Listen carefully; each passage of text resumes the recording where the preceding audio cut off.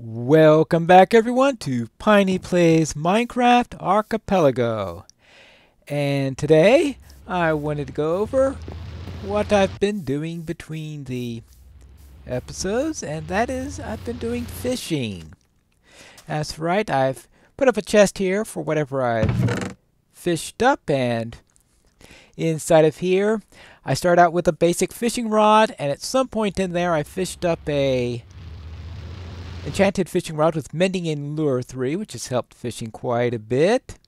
Now that started out with not much durability, but with mending it's all the way up. So now I understand how mending works a little bit better.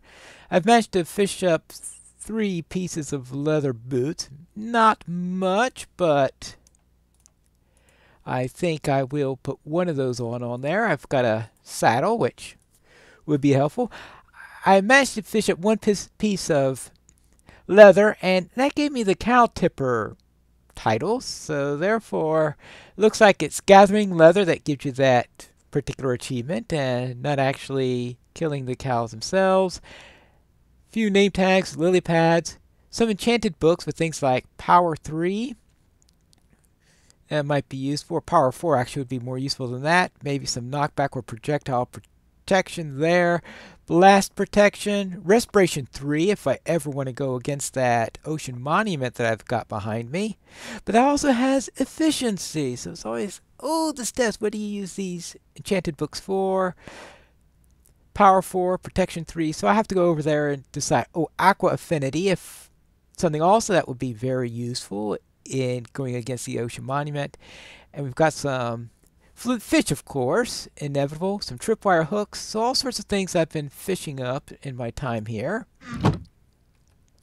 So let me put that on. Now, unfortunately, you notice here, very little experience and all there is I was exploring the cave down there, hoping to find some diamonds, because I haven't found any diamonds yet. And, of course, instead of finding diamonds, I unrooted a cave spider nest, which wasn't very fun experience. So unfortunately it was in a spot I couldn't easily extract myself from. Now what I have been doing is getting a great number of chickens finally. I started out with none really, and then I had to go through a lot of effort in order to get them here. But I've been breeding them around recently, and I have enough in the pens that I'm not worrying about keeping them in the pens anymore. Essentially, the ones in the pens are the ones I'm more likely to keep alive and breed up.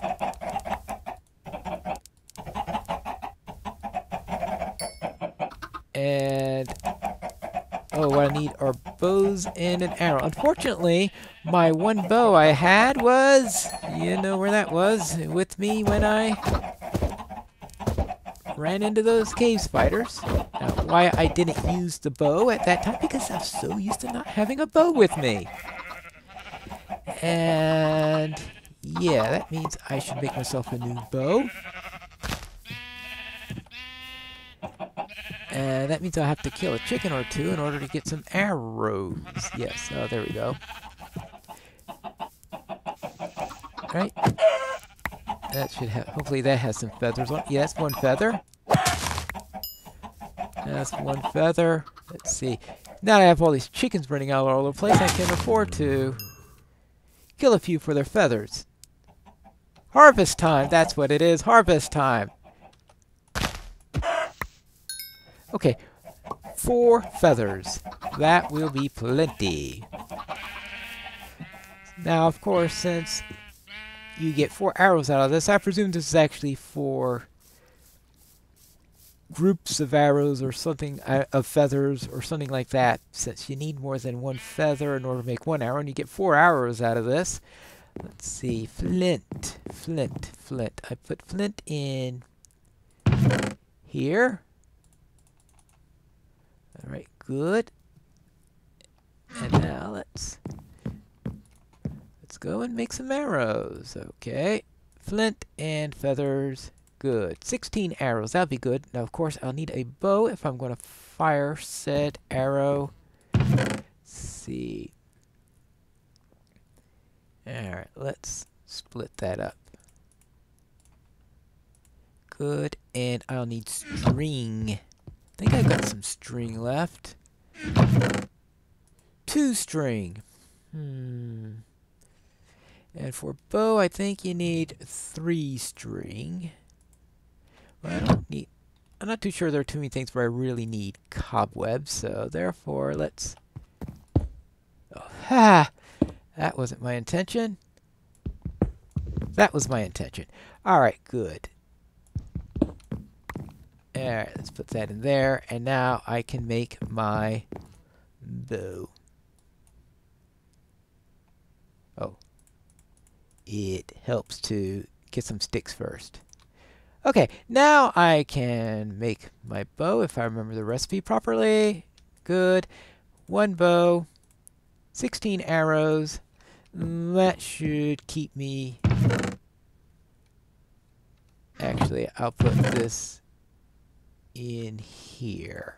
Because I think I put that in there for some weird reason. Alright, so we could put down here, though, some chickens. I'll just throw the eggs around in order to get something on that. Saddle everything I need in order to go out on a little expedition. Though it is getting late. Yeah, I know. The first thing I made after recovering from that trouble with the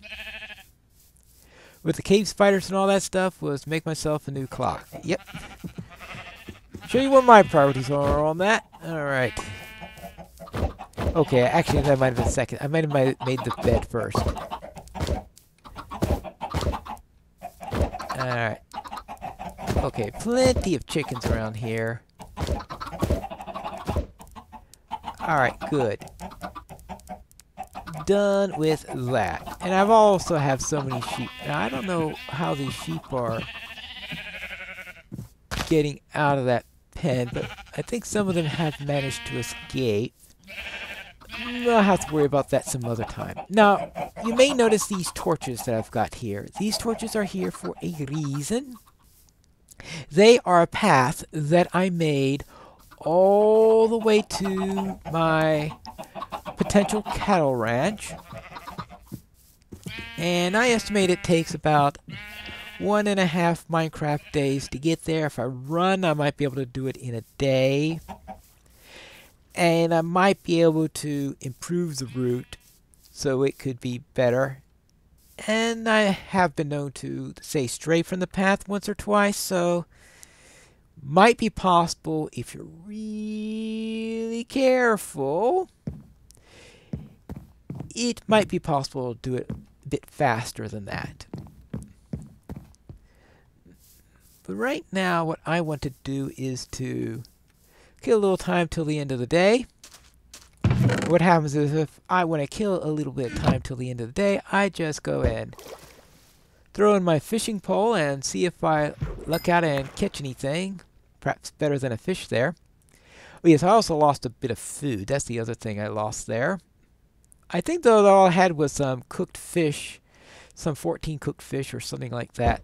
Yeah, it might help to put that in there. So at least it's something that I could recover very quickly. The biggest loss was the iron armor because I am very short on iron. I had just harvested some iron at that point and harvested a ton of coal. And I have all that coal now. That is gone, unfortunately. Alright, there we go. Well, 2 fish for that. So what I can do then is throw in some fish for cooking, and that'll give me something to eat. And which is always good. Having something to eat. Yeah, right. The pork chop should last me, though, until that's all done. So that should be no problem over there. Oh, yes. I do, though, want to make sure I return this fishing pole in here, because this is something that I want to make sure I always return to this chest, so that when I come here, I always have it ready for fishing. And, of course, if I ever do get killed, I don't have the fishing pole on me, because I think that's an important thing here. Now, At some point, I'll probably be making a fishing village out of this little area here. Turn this into a fishing village, and the idea there then is, well, that's how they have their main economy here, is make this look like a place where plenty of fish is caught, because that's what I'm going to be doing with the area. So most appropriate. Oh.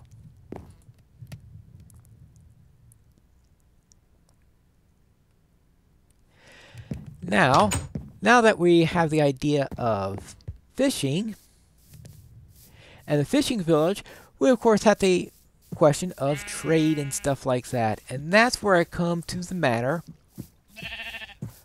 of these torches leading on the path to the cattle ranch. I figured the fishing village could trade with the cattle ranch. Maybe the fishing village will trade things like, well, maybe not much in the way of food, since the cattle ranch has its own source of food, of course, and I'm not too sure fish would keep for such a distance. But there is the matter of trade with the... There will be fish trade probably sent to our little retreat over here. I'm thinking that this is going to be a religious retreat because we've got a church there. Now, I know... And maybe they do a little smithing on the side in order for trade. So they do a little trade there with the smithing and a religious retreat that people could come to. And that's why we have a cleric there. Fit with the buildings that are there. So there'll be some trade with them. Maybe get some smithing goods in return for some food. And they're close enough that fish would be a viable thing to there. And maybe some produce could also be traded there in return to it. So some variety in the food. But the main route is to get to the place where I have all the cattle. Now, the cattle, of course, are right now all disorganized. No organization to them whatsoever. I'll have to take care of that at some point. But I do have the cattle there. Now, I'm thinking that trying to get them over here is just going to be too painful. It's like 1,500 blocks or something like that, so that's a kilometer worth. So that'll be quite a bit. Now, this shows you how much I've evolved in how I do my paths. If any of you saw my skirmish series, you would have seen that I used the cobblestone in order to mark my paths. Then when I did Pine Ridge, I was just grabbing a torch and doing this by torches, but the torches could be easily missed. I mean, I could sometimes even miss these torches on top of a fence post, but this is a little higher on there. Now, if I had a lot more fence posts and a lot more torches, I probably would have spaced them closer together to make it even harder for them to be lost. But that's what I thought of doing so far now. This might be a good place for an inn. Yes. This is a possibility. Because that's what I'm thinking is something that could be about a halfway point or whatever. And I figure the river would be one place where, and that way we could have a ferry or a bridge or something like that, and charging for that. Now let's see. We've got minus 660. It's not too many blocks that way. 80. It's only about 300, 400 blocks away there. So that just might be a toll station instead, rather than a full-fledged trading post. So let me see if there is a better place I could think of for my little area here. Alright, collecting eggs along the way, that's not too bad. And of course we've got a forested area here, and this might actually be a... Perhaps then we could put a lumber area. You know, there could be some lumber sellers here and all that stuff. That could be part of the trade route. So it looks like I have all sorts of things that could be used in the trade route here. And then here we have something. I probably build a bridge or something like that to help across there. And then we have the desert here. Deserts always make tricky things because not too many. Actually, it's probably the best thing to do is you would want a village on each side of the desert. Oh, sugarcane! I think that's the first sugarcane I've seen since I've decided that, you know, maybe finding some of that would be a good idea for books and the like. Right. Sugar canes, because I will be needing that. So I am going to probably plant that over at the fishing village for now until I find a more viable location. So that could be one place where or actually, that side of it could probably get its economy based on the sugar cane. Now I think of it. And then on the other side here, because water, let's face it, water is important for anything you do when you're dealing with deserts. And over here, you see I ran out of wood at one point in there. And then I get started near this dark oak area, so now I'm using dark oak for my torches. Now let's see, here we are at... See, now I am much closer to the cattle over there. Anyway, so I came over here and then I noticed the dark oak, and then so I have my first dark oak over there. So therefore, it turned around there. Now, the road here then is on the desert for ease of travel, but it's close enough to non-desert areas where trading might be viable.